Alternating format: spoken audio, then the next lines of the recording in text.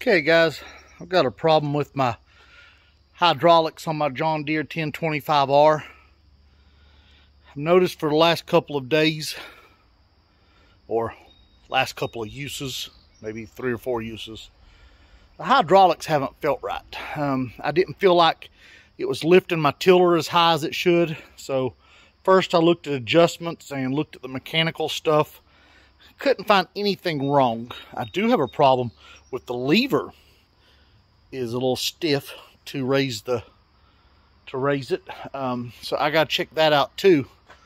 But right now it got to where the hydraulics just really felt funny, like it wasn't lifting the mowing deck high enough. Like I said, I noticed it first on the tiller, but with the tiller it was lifting it off the ground, and I wasn't sure that it wasn't just mechanical. So I hadn't had the mowing deck on it in a while. I'd been doing my mowing with my smaller John Deere mower, and had a field to mow, so I put the mowing deck on it, and it definitely was not lifting the mowing deck high enough. It was lifting it to probably about what I would call my low setting, which is just enough to do your yard with. But when I mow my field, I like to mow the field at a higher level. Helps control weeds. So let's take a look. I'll show you what I found. And this is owner error. This is more my fault than anything. And it's come from leaving the tractor sitting outside. And it's just because, as you can see behind me, my building is full.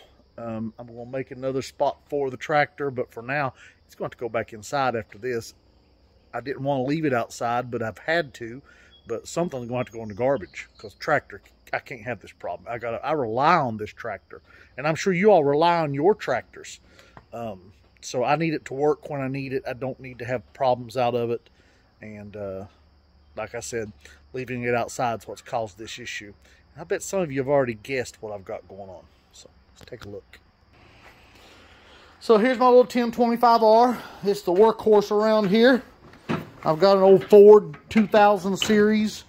Great tractor, but man, this baby gets all the work. So here's your fill plug, where you fill it up at. And when you pull that off, you want to make sure you get this clean around here. It builds up a lot of debris. But over here, we have our dipstick. So I pulled the dipstick out this morning. Let's see if we can get this thing to focus. Looky there. That's milky.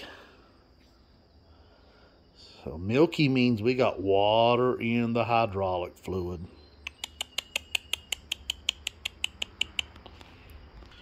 Obviously, that's a no-no.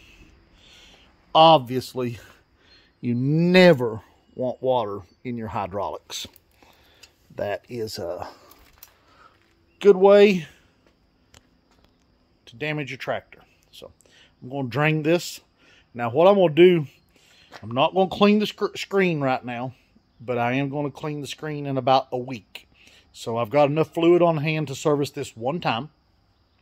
So I'm going to drain it, I'm going to refill it, and then I'm going to run it for about a week. Technically be about a week and 2 days, because I'll do it next weekend. We'll run it for about a week, and then I'm going to change the fluid again, clean the screen, and finish this job up. So this will be part 1 of this video, and this will be to get the water out, at least the majority of it. The new fluid will transfer through the system and get the rest of it out of the loader and everywhere that it is. So let's take care of this problem. Okay guys, I am going to try to get you down here where you can see what I'm doing. Here we go. So right here's the bottom of your case. We're at the back of the tractor. And right here is the drain plug. See it right there? So it's a 13 millimeter, I believe, if I remember right. And it is. So I've got a long wrench. You don't got to have a long one, but I've got a long wrench here. So we're going to put our wrench on it. Break it loose. We're going to get our drain pin back under it.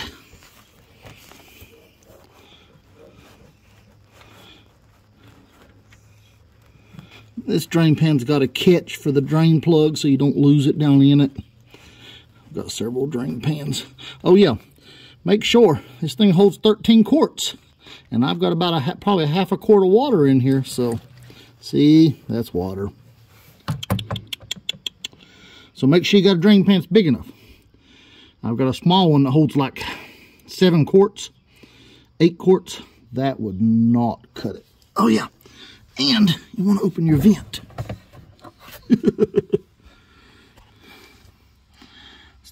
Thin oil. It's not like motor oil.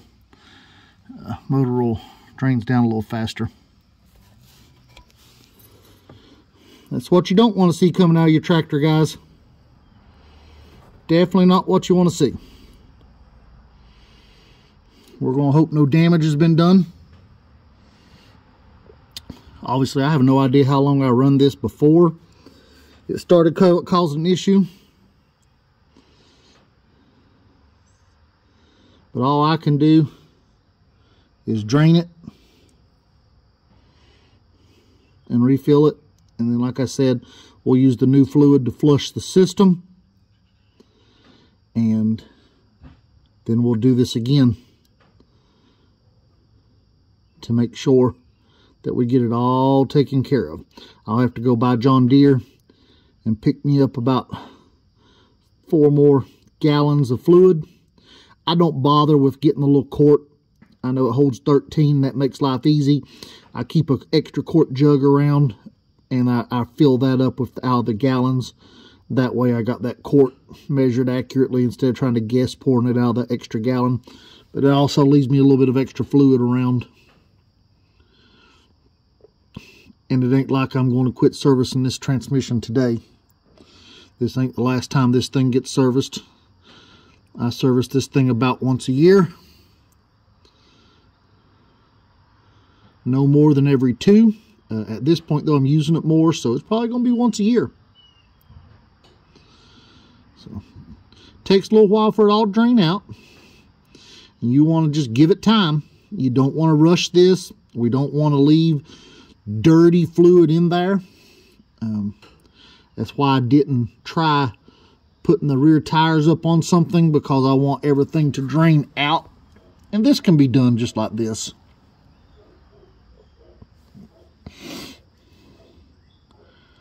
Now you can drive the whole tractor up on 6x6s. You can make you a ramp system, but you want to be super careful with what you do. I would advise multiple layers of 2x12s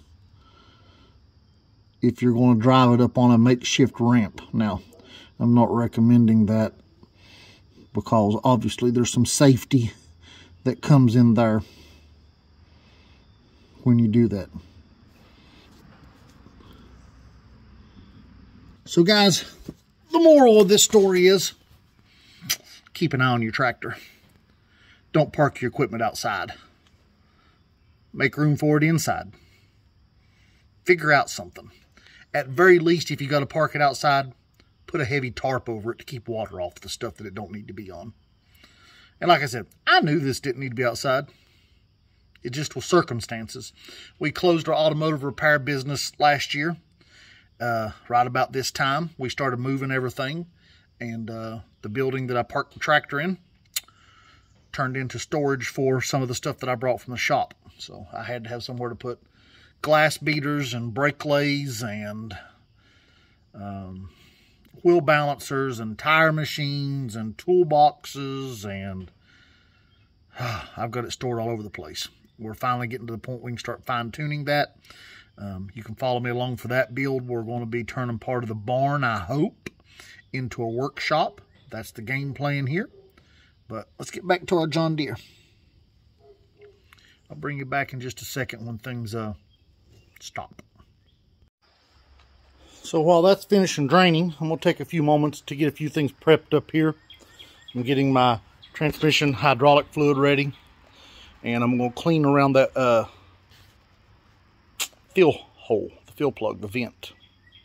So keep some brake parts cleaner on hand always, because you never know when you're going to need it. And in case you don't know, this is what you need. Low viscosity, high guard transmission hydraulic oil. And like I said, I just buy the gallons. TY 22,000. Now, if I did buy a quart one time, and I keep this to refill. So this is the quart bottle, as you see. Low viscosity, high guard, transmission hydraulic oil, same stuff. And it's a TY 22035. John Deere. And I keep this, like I said, simply for ease of measurement here. So let's get down here around this fill plug. And I've done cleaned off a rag, but we're going to wash it.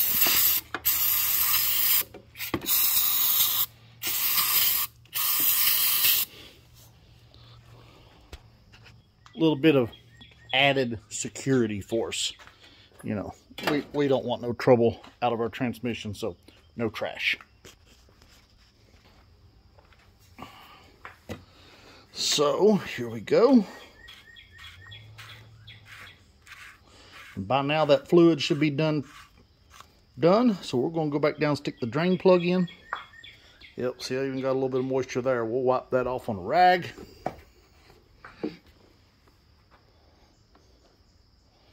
Good deal. Yeah, I want to clean my funnel out.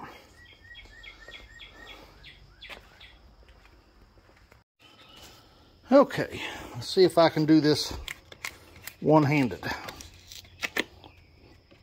Broke my camera stand. We got a new one ordered.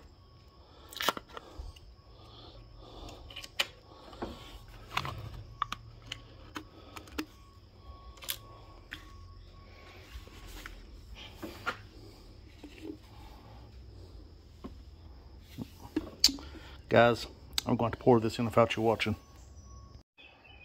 I couldn't do you that way. It's too satisfying. Now this is the last of it.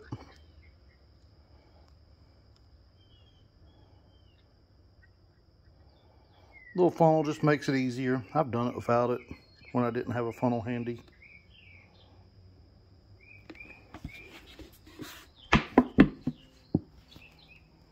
Okay guys, now it's going to be the moment of truth. Now, I've got to get our funnel out of there, lay it to the side, wipe off.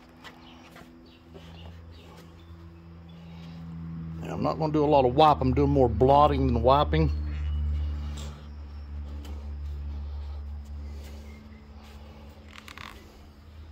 I don't want to wipe no dirt into the hole. These things can be a little tricky where it's plastic threads going into metal, but if you play with it just a minute.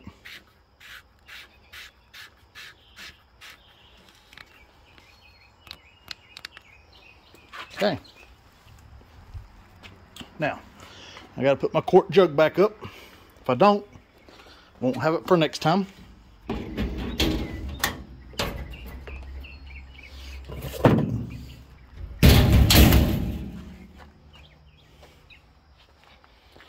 Fingers crossed.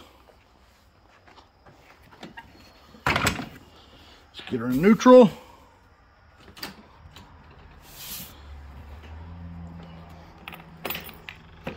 Make sure my throttle's at idle.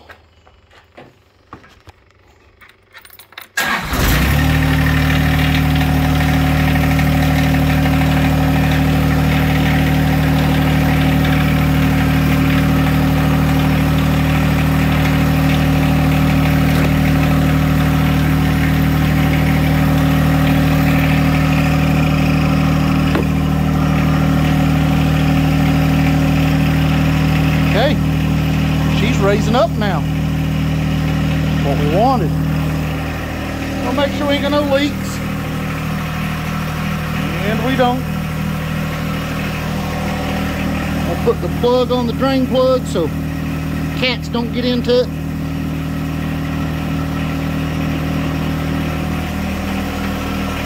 Now we'll just slide this out of the way for now.